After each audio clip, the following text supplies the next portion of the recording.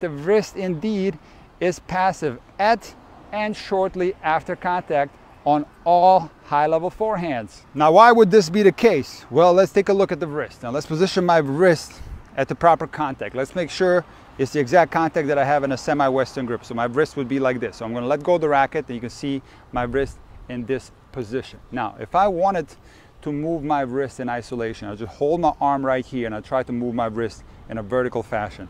You see how far I get?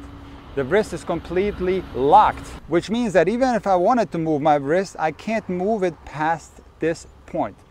So what ends up happening is that I turn the entire forearm like this. This would indeed be possible.